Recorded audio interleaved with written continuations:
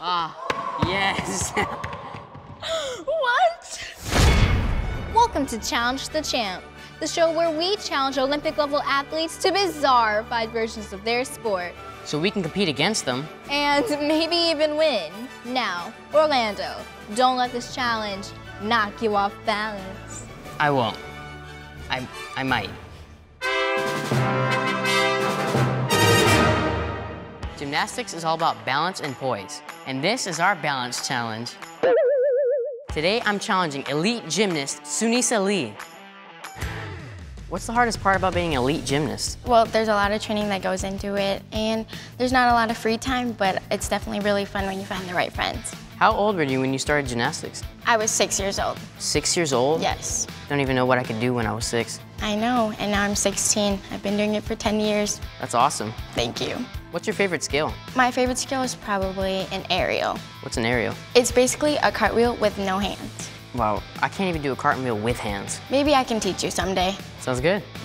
Now the most important question. Are you ready for our ridiculous challenge? I've been ready. Let's do it. Let's go. In round 1, each challenger will balance a large ball on a disc. They will have to walk across this balance beam without stepping off and balance the ball and disc on this podium. Whoever can balance the ball first will receive a point.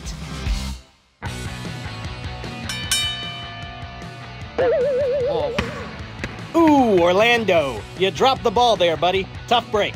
Let's see if Sunisa can take the lead here. Whoa. Let's go! The first points go to the balance queen. It's time for round 2.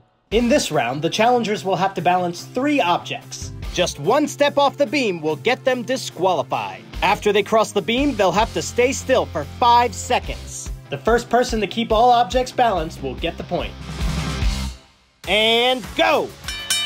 Round 2. Oh my.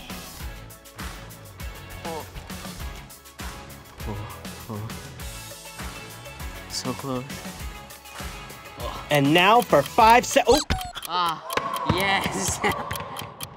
What? And the point goes to Orlando. It's now a tie game. In the final round, each challenger will hang this medal on this hook with one hand while balancing these 2 balls with the other. The first person to do this without dropping the balls will win the game.